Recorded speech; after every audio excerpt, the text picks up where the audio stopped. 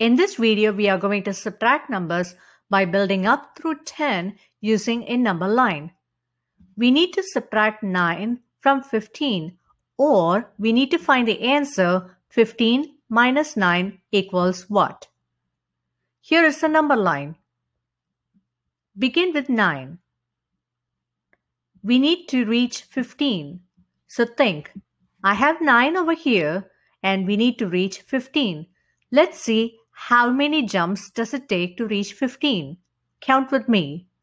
1, 2, 3, 4, 5, 6.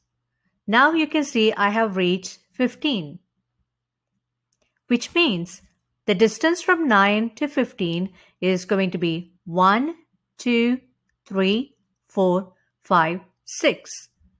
Or you can think 15 minus 9 is equal to 6. Example number 2. We need to subtract 8 from 13 and number line is shown below. Begin with 8. 8 is over here. We need to reach 13. 13 is over here. Count with me. From 8, this distance is 1, 2, 3, 4, 5. Now we reach 13. So the distance from 8 to 13 is 1, 2, 3, 4, 5.